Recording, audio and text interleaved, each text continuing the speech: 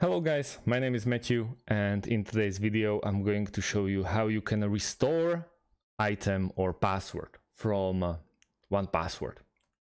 So let's say that you already deleted some kind of login or password or ID and you made a mistake. So we are humans, we made mistakes. So let's say we go to this vault.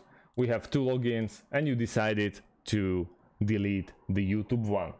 So I'm gonna delete it right now. And as you can see, it's nowhere to be found.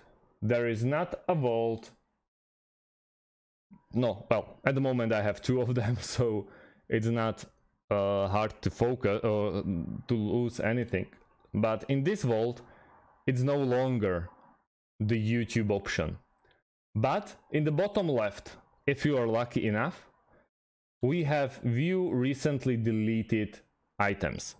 And here is where the YouTube option went.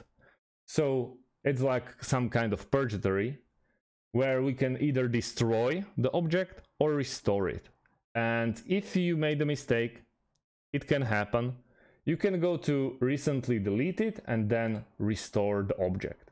And automatically it will reappear from where you deleted from. And that's about it.